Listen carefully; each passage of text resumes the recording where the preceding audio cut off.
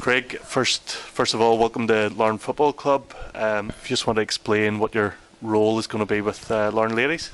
I'm just going to be helping William and Gary out, mainly with just the coaching side of things, and a lot of it William got me on board because of just experience from the ladies game. I actually managed Crewe United Ladies last year in the league that Larne are now going into, so just mainly helping out with what they're going to face next year and just moving forward basically. Crewe United Ladies have had a couple of very successful seasons over the last couple of years. What experience do you think that you can bring from those couple of years to Larne Ladies?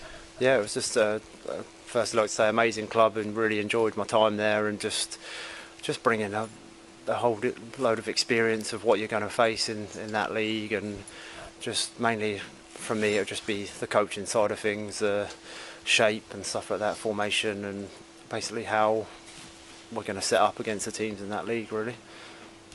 You've got quite a varied and detailed CV and background behind you. If you want to just give everybody a little bit of a flavour of what experience that you have.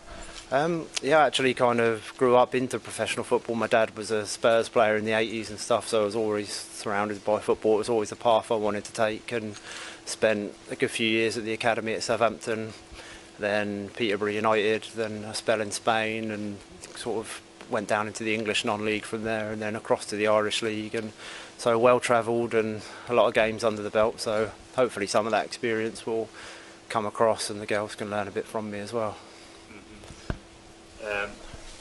And what attracted you to Larne Football Club in the end up? Well, everyone knows it's a fascinating story, isn't it? I'm actually working in Larne myself. I know a few of the players from the Irish League that have now joined Larne, and they all speak very highly of the club and everyone here, and the project, from what I've been told about, is going to be unbelievable, and I just want to be a part of that, and I think the women's side of the club can move forward just as quickly as the men's really. It was a big summer for Larne Ladies last year, winning promotion. What do you think the objectives are for this season, and sort of basing that upon your experience of the division above?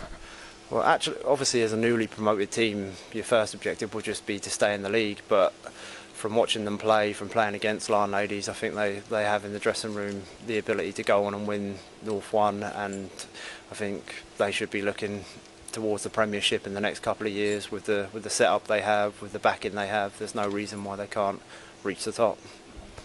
You had your first training session with the girls today. How did you find that? How did you find everybody? Very, very cold. The weather was absolutely freezing, but no, really enjoyable. Very technically gifted group of girls, and they're not going to need to change a great deal. You know, when William decided to bring me in, it wasn't to fix anything. It was they know how to play. They've got great ability. They just need a bit of sharpening up and to know what they're facing, and then they'll be fine. It's the end of January now, and the season's probably a couple more months away.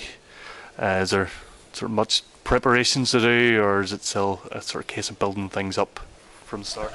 I'd say it's just all about building our fitness and sharpness. You know, that's what January's going to be about. That's what North 1 is about. It's a very, very physically demanding league. It's ability-wise, I wouldn't say there's much gap between North 2 and the Championship, but when it comes to when you a lot of the travelling and a lot of the big teams, big strong girls you're playing against, you need to be fit, you need to be strong. So that's what we'll be working on over the next coming months. Brilliant, Craig. Best of luck on your role. Thanks very much. Thanks very much. Nice to meet you.